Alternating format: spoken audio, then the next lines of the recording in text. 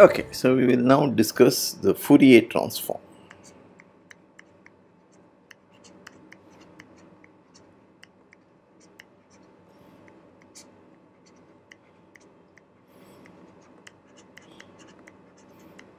We will first discuss this for L1 functions on Rn, and then see how we can extend this to certain class of distributions. You can't do it for all distributions, but there's a certain class where you can do it. Okay, so henceforth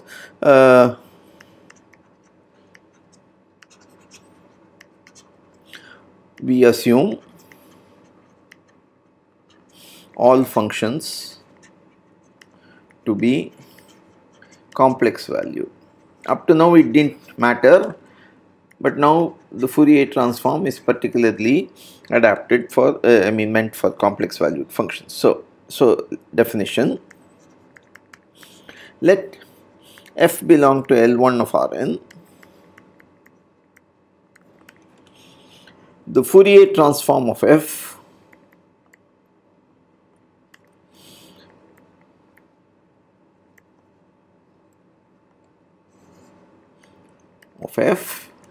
denoted f hat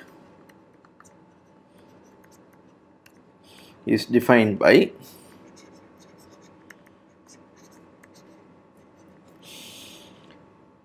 f hat of xi equals integral over Rn e power minus 2 pi I x dot xi f of x dx for all xi in Rn. So what is x dot xi? So x dot xi in terms of its components is sigma I equals 1 to n xi, let's say xj, j equals 1 to n xj xi j. I am using j because I is a fixed square root of minus 1. So this is the complex I, and therefore I don't want to use it for an index as well. Okay, so this is the definition of the Fourier transform. So to start with, you have to check if it's well defined. So if I take mod of f hat xi, this is less than or equal to integral over Rn. Modulus of exponential I something is 1, and therefore you have just mod fx dx, and that is finite. Okay, so you have that the Fourier transform is well defined, and in fact f hat belongs to L infinity of Rn, and from this you get that norm f hat in L infinity is less than or equal to norm f in L1 of Rn. Okay, so by a simple application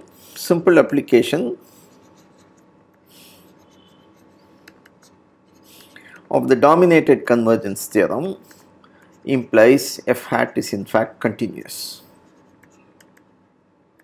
I will leave you to verify the details. So you take xi n converging to xi, then you show that f hat xi n, that is so xi n converges to xi, then you show that f hat xi n converges to f hat of xi. So this is just direct and simple application of the dominated convergence theorem, and you can do it as a very simple exercise. In fact, we have something much more which we will now prove. So theorem: f in L1 of Rn, then f hat is uniformly continuous. Okay, so proof. So let epsilon be greater than 0, arbitrary small positive quantity, and then f is in Rn, f is in L1 of Rn,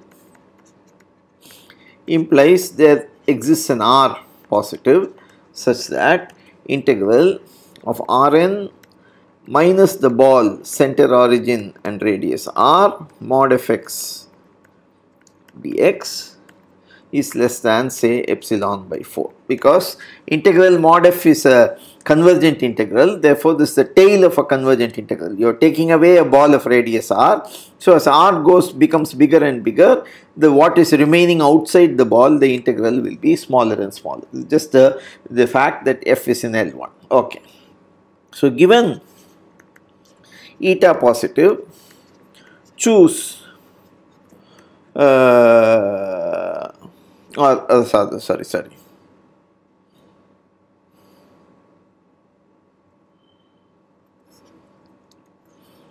Choose eta positive such that you have 4 pi r eta integral over b0 r of mod fx dx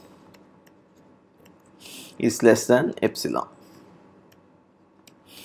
Because this is now a finite quantity, once r is fixed, this is a fixed constant, so I can choose eta small enough such that you can bring it less.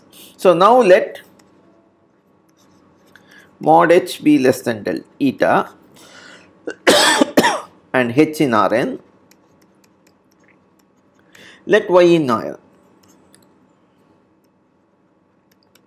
If y belongs to Rn, what do you have? Mod of f hat y plus h minus f hat y.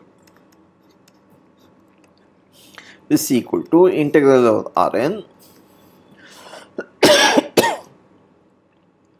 fx e power minus 2 pi I x dot y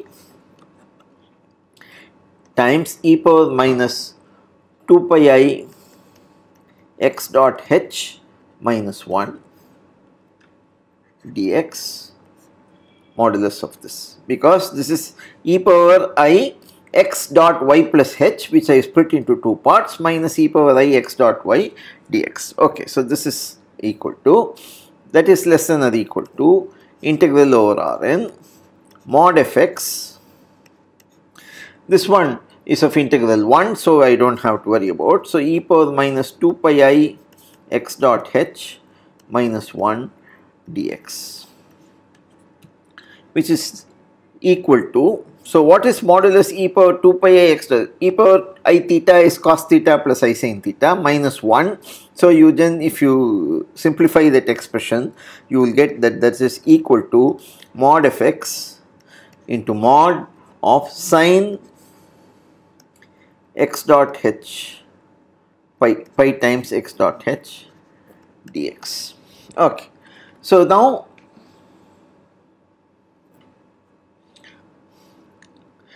that is less than or equal to, I am going to split the integral into two parts. So that is integral over Rn mod minus b0r mod fx. Now sin pi hx is, I am going to, okay, that, oh, I forgot there should be a 2 here. Okay, so twice this. Okay, that will be the if you write e power I theta minus 1, take the modulus, you get 2 mod sin theta. Okay, so you have 2 times that. So mod fx, 2 times mod fx, and for sin pi x, I am simply using here that the fact that it is less than or equal to 1 plus integral of over b0r, again I have mod fx. Okay, and now I am going to write this as less than or equal to sin mod sin theta is less than or equal to mod theta, so that will be 2 pi, so the pi comes from mod x dot h dx, which is less than, so the first integral we already know is less than epsilon by 4 plus 2 pi times mod x is less than r, mod h is less than eta. So this is the Cauchy-Schwarz inequality which I am going to write, 2 pi mod r eta integral b0r of mod fx dx, but we chose 4 pi r eta of this integral less than epsilon, so that is less, so that is, okay, here there is a 2, so this became epsilon by 2, sorry for that, and so this becomes, so this is less than epsilon by 2 plus epsilon by 2, which is equal to epsilon. Okay, so this proves the uniform continuity of the Fourier transform. Okay, so the following proposition is theorem is very useful in all calculations involving the Fourier transform. So let f belong to L1 of Rn and y in Rn.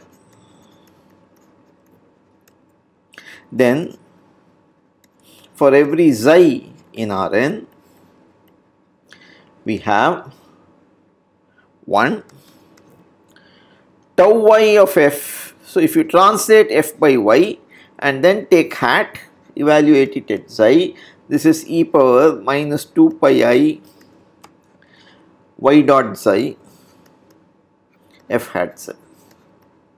So if you translate the function and then take the Fourier transform, you just have to multiply it by a certain exponential.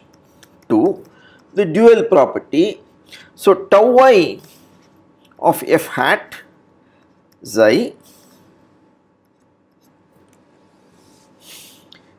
is capital F hat xi, where capital Fx equal to e power 2 pi I x dot y f of x.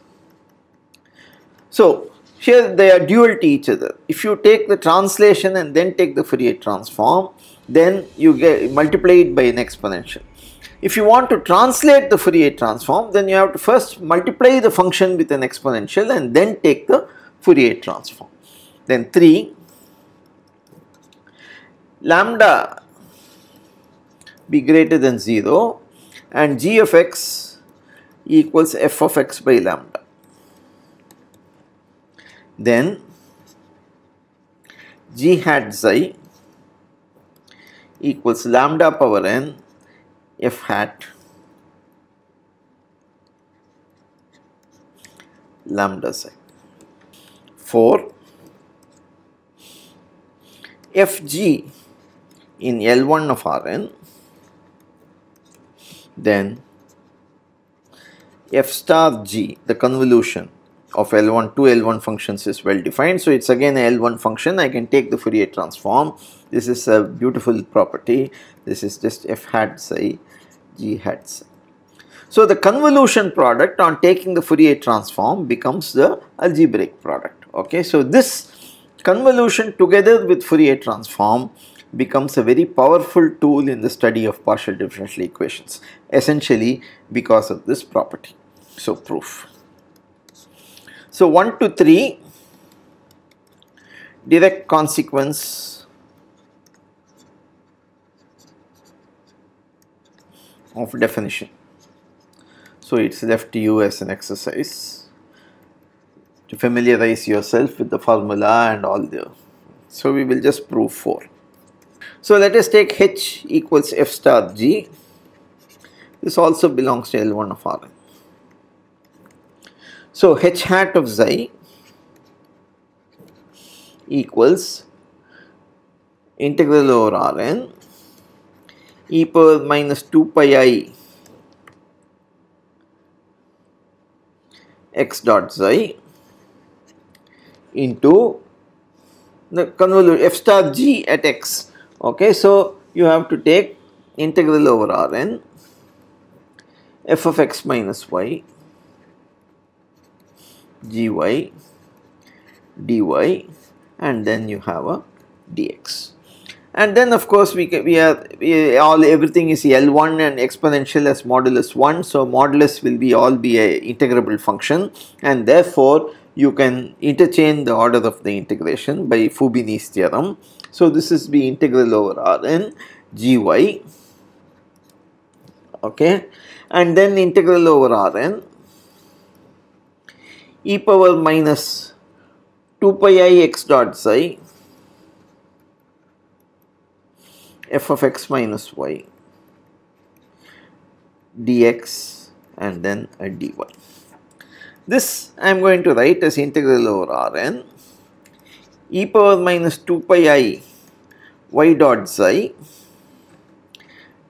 integral Rn e power minus 2 pi I x minus y dot xi f of x minus y dx dy. So e power, here I put a e power 2 pi I y dot xi extra and then I have cancelled it here, so this is fine. Now for every y fixed x minus y, this is just a translation of x. So Lebesgue measure is translation invariant. So this integral is just f hat psi. So this is f hat psi times eta minus 2 pi I y dot psi dy into gy, sorry, I forgot the gy. So that is nothing but g hat psi. So you just get the thing. Okay. So this is a very useful property. So now let us conclude this section with an example. So example. So let us take f of x equals e power minus mod x square x in Rn, and we want to compute this Fourier transform. So this f belongs to, in fact, all LP spaces, in particular in L1 of Rn. Okay. So let us take first of all that n equals 1. So fx equals e power minus x square. Okay. So then what is f hat psi? Equals integral minus infinity to infinity e power minus 2 pi I xi times e power minus x square dx. Okay. So now I am going to complete the squares, and therefore this is equal to integral minus infinity to infinity e power minus pi square xi square into e power minus x plus I pi xi whole square dx. So now we have to evaluate this integral. So